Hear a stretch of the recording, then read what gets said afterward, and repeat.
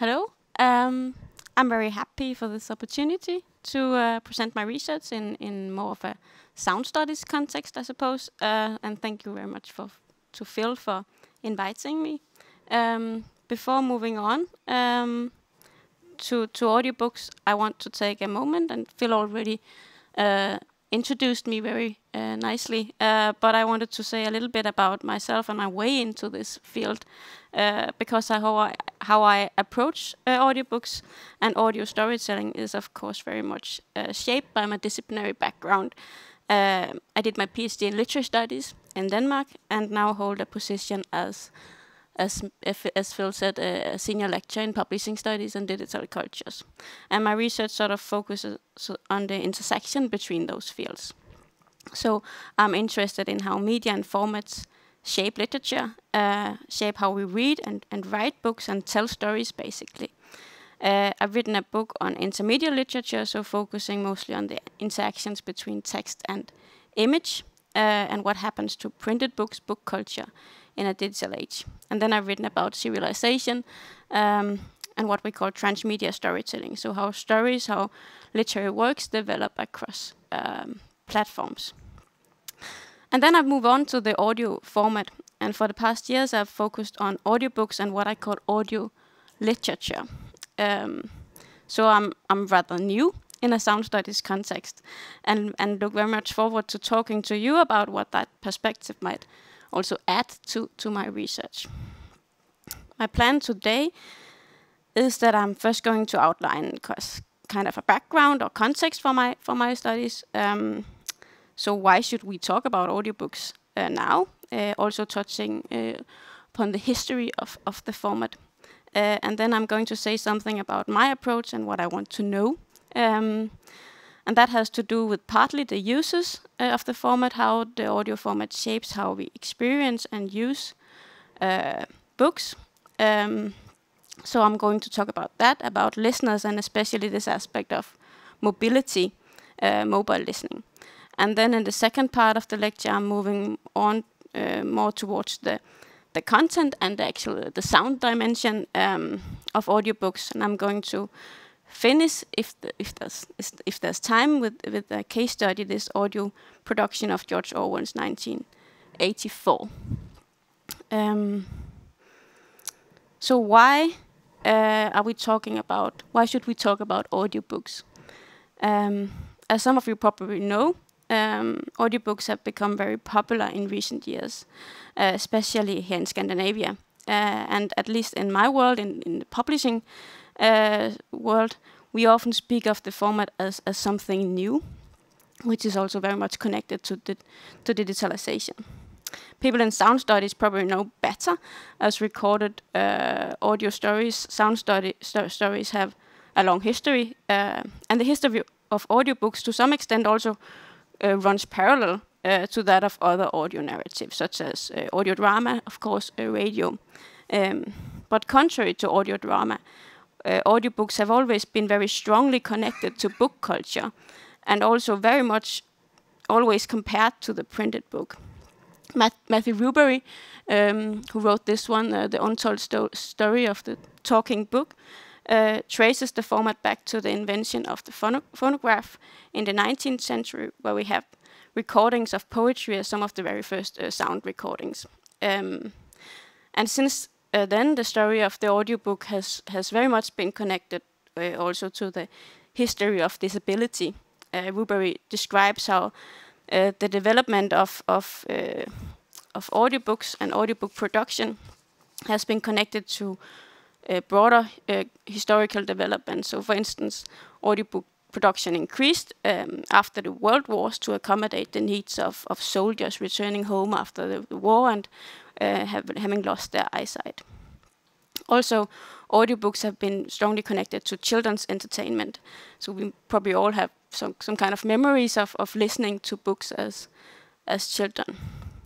But it's never really been seen as equal to the printed book. It was always more of a secondary mediator and something for those who could not read, rather than a format in its own right. However, that might be changing. As Rubery also states here, listening to audiobooks is one of the only types of reading that has grown in popularity. So he says that in 2016, and it's only been increasing even more since. And that might also be affecting, of course, the users and the status of the format. So during the last decade, we have seen sort of a strong increase in the number of people listening to audiobooks. And as the numbers of listeners increases, so does, of course, also audiobook sales and the number of titles being produced in the format. So the audiobook has gone from being something of a minor thing and almost kind of an afterthought in the publishing process to constituting a significant part of the book market. So this development is an international phenomenon. We see the top figure here, which depicts the development in audiobook sales kind of globally. So we see the increase very clearly during the past years. But it should also be mentioned how it's very much a development that is very strong in Scandinavia. So the figure down there is from the Swedish Publishers Association, showing how the number of printed books, the sales numbers have been going down in recent years, and the number of streamings in the book streaming services, which is primarily audiobooks, have gone up at the same time. And also for comparison's sake, it may be relevant to note how audiobooks or these streamings, they constitute about 28.5% of the Swedish book market, while in the UK it's just 7-8%. So Sweden and Scandinavia in general are very strong on audiobooks, which partly has to do with the fact that we have some very digitally savvy populations. People have kind of embraced the digital audiobook format. And also we have some very strong Scandinavian actors, such as the streaming service Storytel, which has been leading in the development of the format. More broadly, it's safe to say that the audiobook's recent popularity has a lot to do with the digital format, which makes it possible to listen to audiobooks through mobile phones with a couple of headphones and accessing any number of books through a streaming service. So the digital format and the smartphone and the streaming model very much affects how we use audiobooks. Iben Have and Birgitte Stougaard Pedersen write about that in this digital audiobooks, their book, about how the digital format makes audiobooks fit into modern everyday life, leading to new uses and experiences. So people are able to listen while they do other things, commuting, exercising, cooking, as we also see in these commercials for audiobook services. So listening is the new reading. It says here in this one up there from Audible, as you can listen anywhere and anytime. And the Danish commercial says, listen on the go and continue reading in the sofa. So the values that we see associated with audiobooks has to do with flexibility and mobility and also accessibility. Through the streaming services, you get unlimited access to a large number of titles. So these are all values that make them fit very well into contemporary sort of middle-class everyday life, as we also see represented in those commercials. So the idea here is that this development that we see, the audiobook boom, it very much has to do with some broader changes in digital culture. The pandemic should, of course, also be mentioned. 2020 and 2021 were like record years when it came to audiobook sales. And in our surveys and so on, people very often mention how they started listening to audiobooks during when they were isolated at home, during lockdown periods and so on. So that definitely kind of spurred on the development, but the audiobook boom is also part of some broader tendencies which could be observed even before the pandemic. And on that note, it should also be related to some broader developments, a turn towards orality and orality. John B. Thompson, a publishing studies researcher, refers to the audiobook boom as the new orality. And that makes me make the connection to these kind of broader tendencies in relating to more other forms of audio storytelling. So we often today speak of a podcasting revolution. And for instance, this book here on podcasting linked that to what it calls new oral culture. And of course, you should always be careful talking about new terms. But I think it's safe to say that this audiobook boom that we see, it can be linked to this so-called podcast revolution, and more broadly, a culture of mobile listening, or what sound studies scholar Michael Bull also calls the iPod culture back in 2007. So the idea that people like to listen and also tend to combine listening with other activities, moving around with something in their ears, basically. And I'll get back to that and what it means for audiobooks and for reading specifically. And of course, the notion of a new orality also refers to Walter Ong, who wrote this seminal book on orality and literacy. So basically, he argues that the development from oral culture to a culture based on writing, based on literacy, impact how we think, impact society at a very broad level, and of course in a historical perspective. So now we see this turn towards orality in a culture which is of course still very much based on writing and on literacy, but one could claim that it relates to what Ong calls a secondary orality. So specifically, if you looked at audiobooks or audio drama and even podcasts, we have a form of orality or oral performance, which is still very much based on writing and on some kind of a script. So that's a kind of a secondary orality.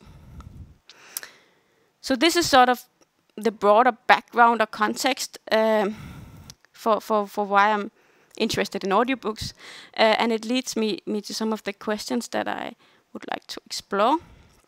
I'm basically interested in how all these developments, how they impact not only how we read, but also how we write and tell stories. So that is both the uses, but also the aesthetics and the narrative content of the text that we listen to. And ultimately, I'm interested in discussing what all that does to the concept of literature, so which has historically been very much shaped by the notion of the printed book. So could we think of literature as something that also includes audio narratives, story written for audio only, perhaps even literary podcasts, audio walks, and so on? Yeah, and I'm not finished with that. So what I really want to stress in this lecture is perhaps mostly the two first questions, and also the relation between them, so how we read or how we think we are reading when we listen to audiobooks. All of the notions that are listed before, the ideas of mobility and so on, how does that also impact the kind of stories that we tell and how we tell those stories? And basically that also has to do with my broader interest in the connection between aesthetics and developing media and formats, but also the social and commercial context or conditions of those media. So rather than just trying to say that the format, that the audiobook in this case is sort of determines the content, the kind of text that we read or how we read them, I want to sort of look at the interplay between those different factors or actors. So the readers and the ideas about reading associated with audiobooks, as well as the producers and the aesthetic content and so on. And related to that, just a few words on my overall approach. So I'm trying to combine an interest in aesthetics from literary studies and perhaps also sound studies, but more specifically from the field of audio narratology, which will allow me to say something about the aesthetics and basically how to use sound and the combination of sound and text to tell stories. But then, of course, I'm also interested as a publishing studies scholar in the book part of audiobooks. So I combine this with aspects from publishing studies and the sociology of literature to study audiobooks and audiobook readers as readers and as part of book culture. And then, of course, I want to study this in relation to broader commercial, social, and medial context. So I'm also drawing on perspective from media and cultural studies. Well, I want to begin with the perspective of reading, because that is what we most often talk about when we talk about audiobooks. And I included some headlines here just to illustrate the kind of debate that is going on. it's very much about comparing listening to audiobooks to reading print. Is it really reading? How is it different from reading print, and so on? And I'm not going to go into that discussion too much, but I wanted to bring it up here because these debates very much shape the idea of audiobooks or listening to audiobooks that also eventually come to shape many of the text or the works that we see are being produced for audio. So we have this idea that listening to audiobooks is somehow lesser than reading print, and there are also some strong associations with a kind of distracted reading. This of course has to do with the fact that, as I mentioned before, that audiobooks are often used in combination with other things. So if you listen while you do housework or while you ride your bike, can you really be fully concentrated on the text? And of course, between the lines here, there's the ideal is a kind of absorbed reading with the book in the center, so to speak.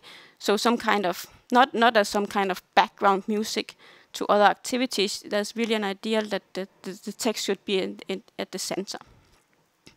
So this debate is very much about audiobooks as books or how they are not books. It's very much about what they are not, basically. And I think that by moving a bit away from the bookish context and perhaps discussing this from more of a sound or media studies perspective, it might be possible to say more about what the audiobooks actually are and what it is, both what it does both to the users and the text. So I want to try to say something about what the more specific affordances of the audiobook format do, in part to the reading or the experience of the text and also to the text themselves. And by affordances, I mean kind of the properties, the possibilities and limitations associated with the format.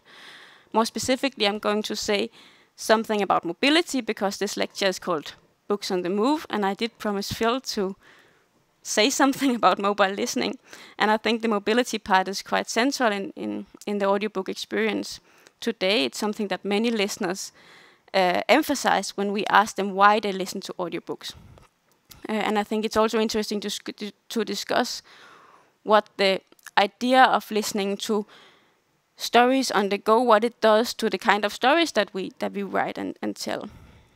So I'll say something about that. And then, of course, a very central part of audiobooks is the very mediation through sound and the audio dimension of audiobooks.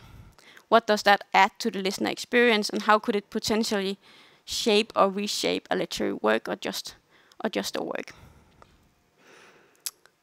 So first, mobility. What does the mobility of the audio format, what does it do to the listener experience? And the fact that we can listen while we move around in the world. I'm quoting Michael Bull here, who emphasizes how listening frees up the eyes to observe and to imagine. So quite literally, you can actually look at your surroundings while you are while you are listening to books. The text becomes a flow of sound. He also says the sound print of the book is imposed on the silence of the world around the listener. So the world goes silent, according to Bull, as we listen to books. We might connect that to the idea of, to Bull's sort of overall argument concerning mobile listening, and particularly this idea that people today are moving around in some kind of sound bubbles when using their headphones and mobile digital devices, where they sort of listen to books or music and podcasts. And this kind of means that they somehow become attached from the social and physical, detached from the social and physical surroundings. So we are free to observe, but at the same time, it seems we are kind of also apart from the world that we are observing. Which is interesting, because with this in mind, it would seem that while from the perspective of literary studies or reading studies, the audiobook becomes very much associated with a distraction from the text. We can't concentrate on the text because we move around doing other things. While from this perspective, we are kind of distracted from the world and from the surroundings because we are all up in the book. It would seem that the audiobook can't really make anybody happy, because according to these ideas, we are neither focused on the book and we are not present in the world, roughly speaking. But it's also possible to complicate that a little bit. So these ideas, again, looking more on what audiobooks adds to the experience and less focusing on what it takes away from literary experience. Lutz Köpnick has written a lot about the idea of reading on the move and emphasizes how the format may promote some kind of interaction, a kind of resonance, as he calls it, between the text and the surroundings, what he calls resonant reading. So he writes, audio literature transforms books into matters of the world. It endows them with a form of agency not so different from the ones our strolling subject might claim for his own life. To read attentively for him, therefore, means to negotiate, to bring into play and calibrate the coexistence of different material forces, wills, and agential powers. It means not to develop stunning interpretations or deep structural analysis, but to learn how to live with and embed audible sound in space and across time. So Köpnick does not really object to the idea that listening to audiobooks might be distracting, or that listeners might be distracted from the text, but rather that the distraction itself may add something to the reading experience. So according to him, there is something to be gained by reading or listening at the edges of attention, as he also writes. Rather than concentrating on the text and developing these deep structural analysis, so rather than placing the text at the center, this kind of resonant reading would focus on the interplay between the text and the listener and the surroundings. By having the text and the audiobook as some kind of background music, it becomes possible to consider the text as context for other experiences and for instance, the experience of the physical surroundings or the activities that we are engaged in. Of course, Köpnick writes very much, he writes at a theoretical level. In some of my own research, I've tried to look more closely, more empirically perhaps, into this, how people actually use and experience audiobooks. So recently I did a big survey with a colleague where we asked 1,400 Swedish audiobook users why they listen to audiobooks. And in this survey we see how the aspect of mobility and the idea of listening while doing something else become very central. It's a very large majority of the respondents who emphasize these aspects, how they listen while they do something else. And these are just some quotes from the survey in Swedish, unfortunately, but as I mentioned, many people emphasize the aspect of mobility, of multitasking, and sort of the practical dimension of audiobook consumption. But others also emphasize the matter of aesthetic experience. A lot of listeners note how the listening to audiobooks gilds, it's förgyller their surroundings. So we might again see this idea of resonance, so the text resonating with the surroundings. And some people also emphasize how the format and specifically the audio aspect, the sound and the performance add something to the text, to the literary experience.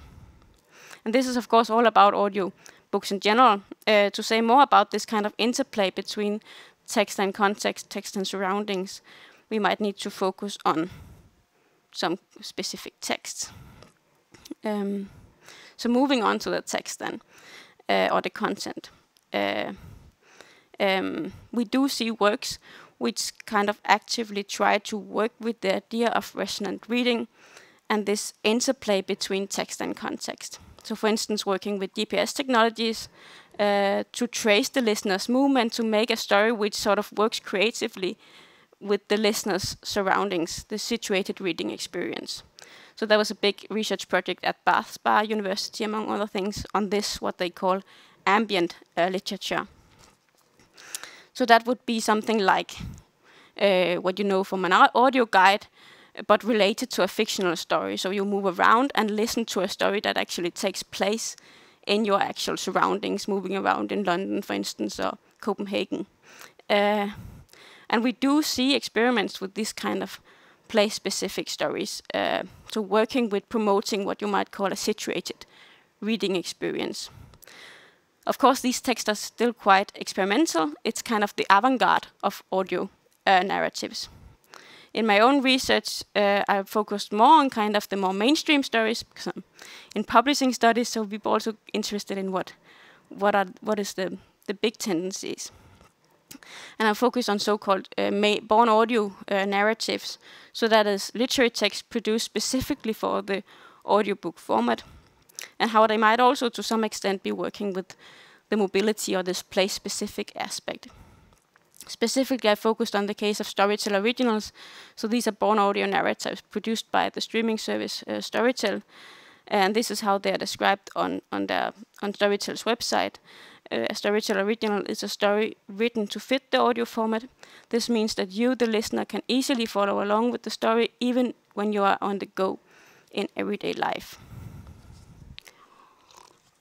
So they quite literally emphasize how the story is adjusted for mobile consumption, reading on the go and during everyday activities. So what does that mean, you might ask, for the stories being told? At first glance, it means that we get some very simple stories. This is a quote from an interview with a Storytel editor about how they instruct their authors to write for the audio format. And she says, few characters, plenty of dialogue, a forward-leaning storytelling, shorter and simpler depictions of things, no embroidering, many external threads, stories that are pushed forward due to events in the plot, not due to what characters feel. Inner monologue and the similar are we not particularly interested in. The simpler and more eventful, the better. So this, of course, sort of reflects the general idea that the audiobook listener is distracted, mobile listening is distracted listening, and therefore mobile stories are simple stories, easy to follow even when on the go in everyday life.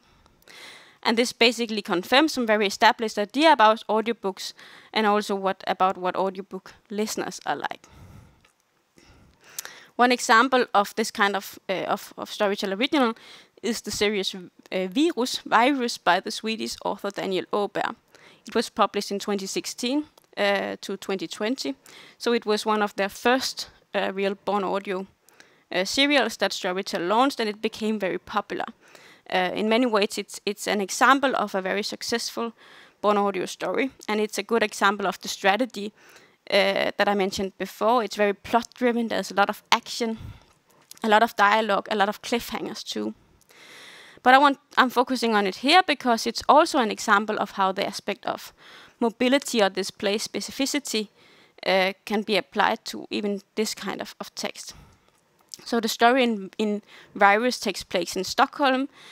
A deadly pandemic breaks out and almost everybody dies, and then the story follows the few survivors.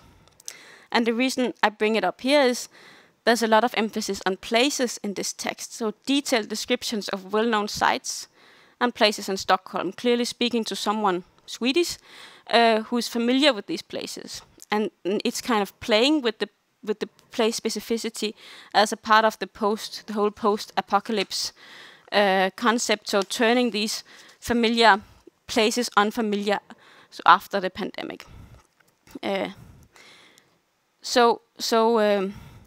What I'm getting at here in this case is the way this text is written and adjusted for audio. It also implies that it's adjusted for a very specific geographical context to promote this kind of a place-specific reading experience. We see a listener commenting on that here, how it becomes for him almost like an audio guide to his hometown. It adds a dimension to the experience for the story taking place in a familiar setting. And that's something we see in many of those born audio stories by Storytel, a very strong emphasis on places, on geographical descriptions.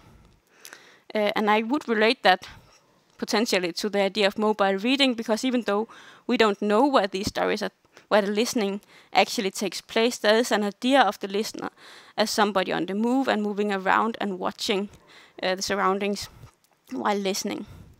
So there's an idea that places matter here. And that's also emphasized when these stories are translated, which they are to a great extent because they are produced by this transnational streaming service. So usually they are translated, a lot of them are translated for the different Storytel markets. And when they are translated, their whole settings are also changed. So for instance, the Dutch version of this Virus series plays out in Amsterdam instead of Stockholm. So different versions take place in different cities with different, but also with different characters, with different names. So for instance, that the Dutch version has Dutch names and the Turkish version has Turkish names and so on. So in that sense too, these originals are also moving stories. They are sort of moving across markets and sort of culturally adjusted for those markets. So signifying the producer's idea that born audio stories, they have to be to some extent place specific.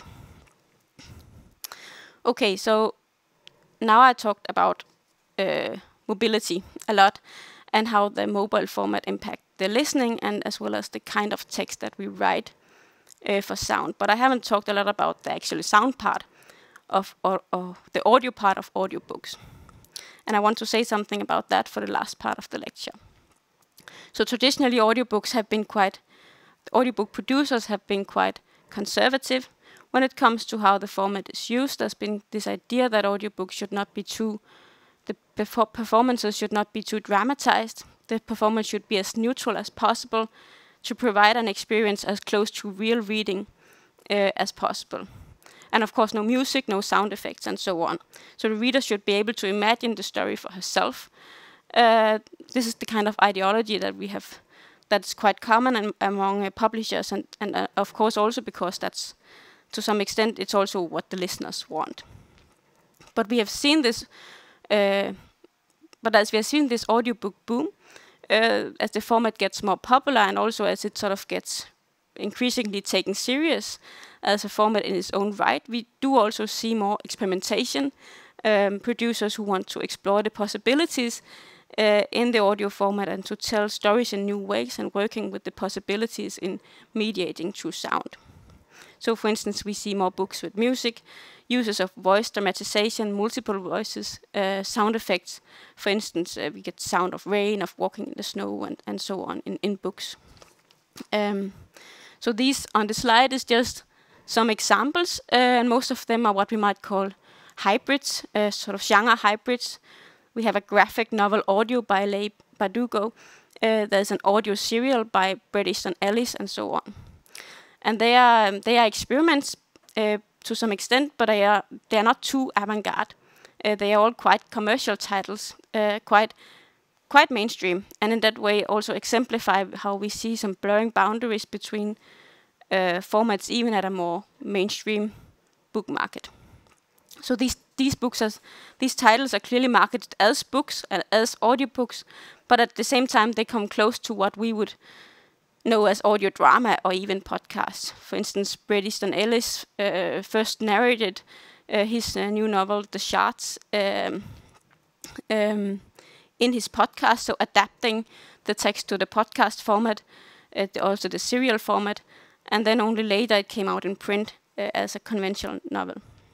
So these developments means that we have to consider also what an audiobook is.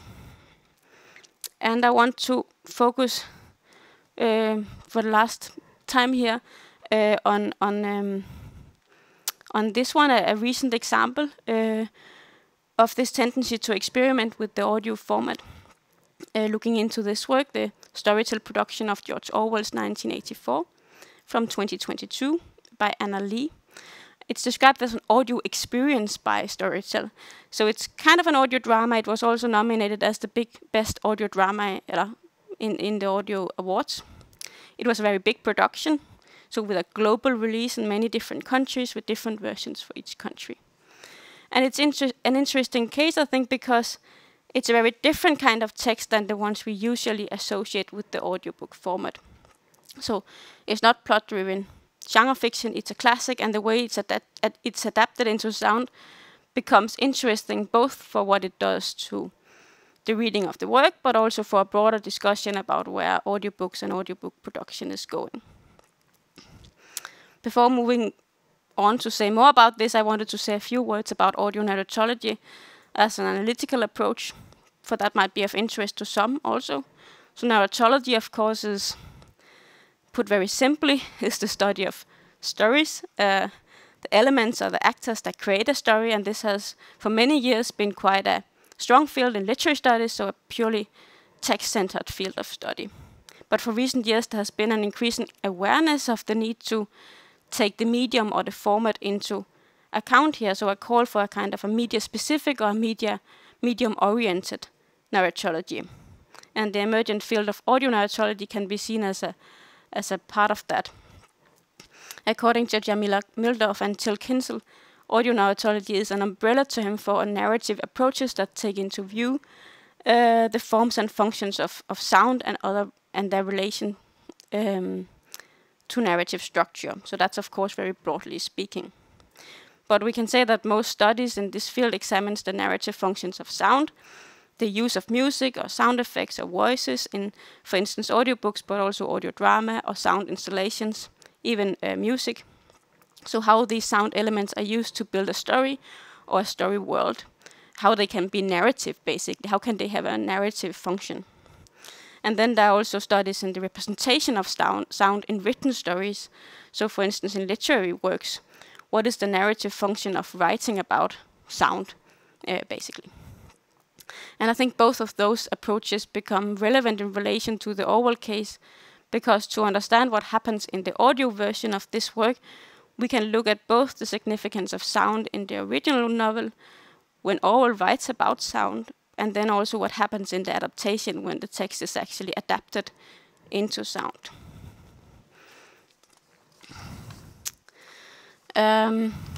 So if we look at this the audio version of 1984, it's obvious that the audiobook format has been used to kind of reinterpret the story, which is told as much in sound effects and music as in verbal narration. So in the original story, if you know that, you know there's a strong emphasis on visuality.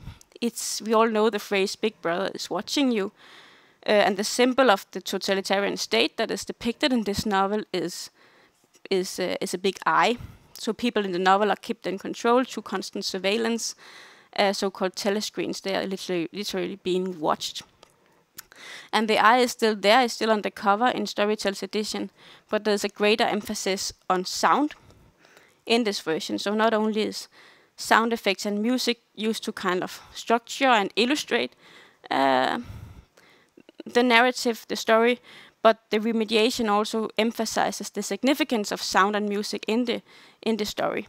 So we have certain oral motifs, for instance, that are already there in the original text, but which become emphasized and gets a new significance in the audio version through this adaptation, through the performance and the music and so on. So for instance, there's an old English rhyme about the church bells in London, which in the novel becomes a symbol of times lost, more or less something that has been forgotten in this dystopian reality. And the protagonist, he can't remember this rhyme, and he becomes quite obsessed with it. So we see that in the quote here. The half-remembered rhyme kept running through Winston's head. Oranges and lemons, say the bells of St. Clements. You owe me 3 farthings, say the bells of St. Martin's. So it was curious, but when you said it to yourself, you had the illusion of actually hearing the bells of a lost London that still existed somewhere or other, disguised or forgotten. And yet, he could remember he'd never heard it in real life, even though he'd never heard it in real life. So the rhymes kind of makes him imagine hearing these bells. It becomes somehow symbolic of his attempt to uncover the past and also linked to this place, to London.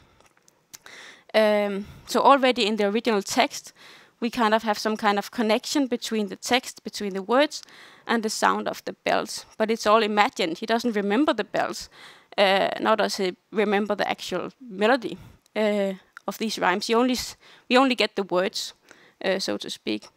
And of course, when reading the novel in its original form, we cannot hear the song either. So just like the protagonist, we only have the words, and we can only try to sort of guess it up or try to remember the song. But in the audio version, we do get this melody all the time. Actually, it becomes something like an oral leitmotif in the story, along with the sound of these bells. So it's kind of haunting the story. So it gets kind of a different function here. Instead of saying this, what it says in the quotes, we get the sound of the melody and the bells all the time. And looking more generally at the uses of sound representations in the novel, it seems that songs and music and rhymes, all this become very strongly connected to the past. to cultural memory, whereas the totalitarian state is associated with different representations of noise. Noise is being used as a tool to change minds, and we see that also in the quotes here, where noise from the telescreens is used to make people hate everything, basically. When the and in the audio version, that significance of the noise becomes even more pronounced. For instance, when the protagonist is being tortured towards the ending, the torture is kind of represented in the audiobook through some very loud noises, like some kind of dentist tools or something. It's almost physically unpleasant to listen to. It's not something that is described in any detail in the book, but it's something that is kind of added in the audiobook. And of course, also the central theme of media surveillance is also communicated through sound, rather than focusing on who is watching. On these telescreens, there's a lot of emphasis on in the audio version on who is listening, a lot of whispers and a lot of anxiety about microphones. So you might say that in this audio version, we go from Big Brother is listening, go from Big Brother is watching to Big Brother is listening. And I could go on with the close readings here, but I want to take a few more minutes towards the ending to move once again away from the content to the context, and to say something about how the audio production of the classic, how it fits into a broader discussion about the place of audiobooks today. So I'm sort of moving back to the publishing studies perspective here. So to market this new production of 1984, Storytel commissioned a big campaign. 2022 sounds like 1984 by the Swedish agency Be Real. And they produced a book trailer for the work. And the trailer is interesting because it reflects the way in which Storytel tries to bring audiobook and audio drama into a broader media context. So as the publishing scholar Simon Murray has said, book trailers somewhat paradoxically advertise books by presenting them in another medium. And in this case, the trailer is used to highlight the relevance of Orwell's work to a visual remediation, while also emphasizing the audio format. So this is how the campaign is described by Be Real. 2022 sounds like 1984, brings to life the chilling parallels between Orwell's fictional dystopia and the times we live in. The campaign is a wake-up call and an urge for everyone to open their ears and hear it for themselves.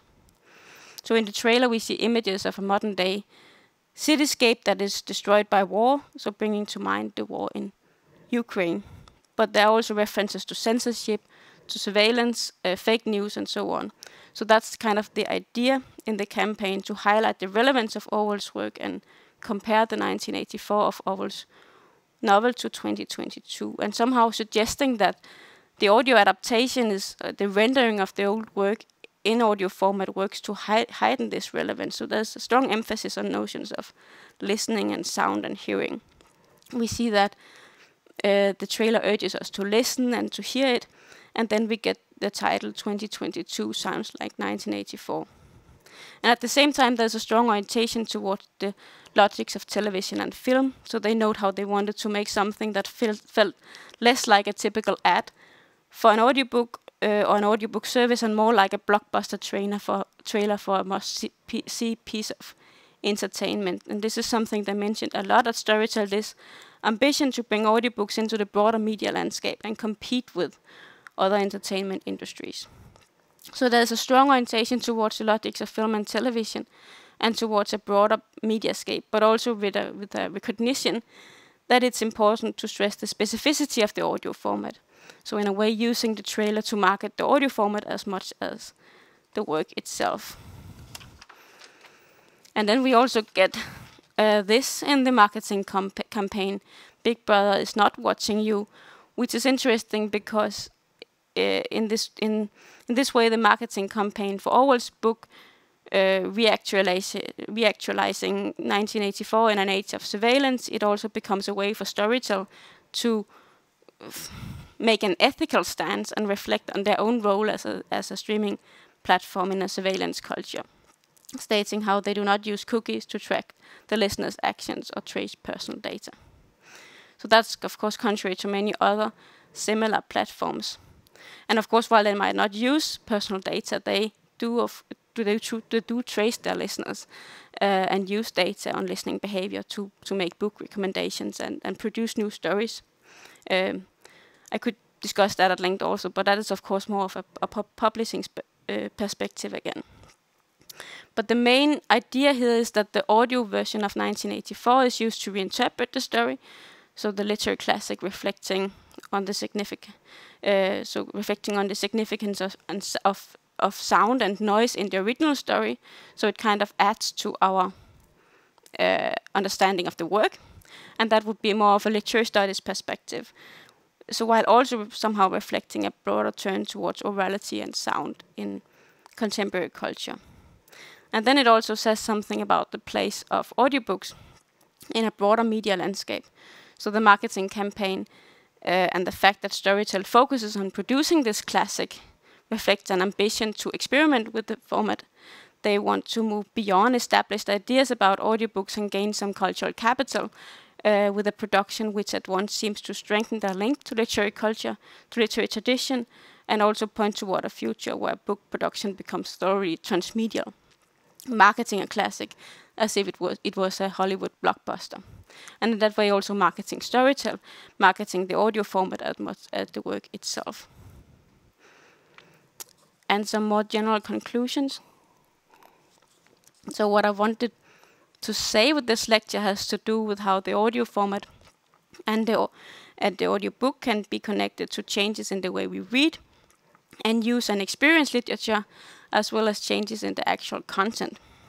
And these developments become connected to the medial affordances of the format, its mobility, which first and foremost has to do with how we listen on the go in everyday life, as well as the mediation through sound, which has more to do with the contact with the text themselves.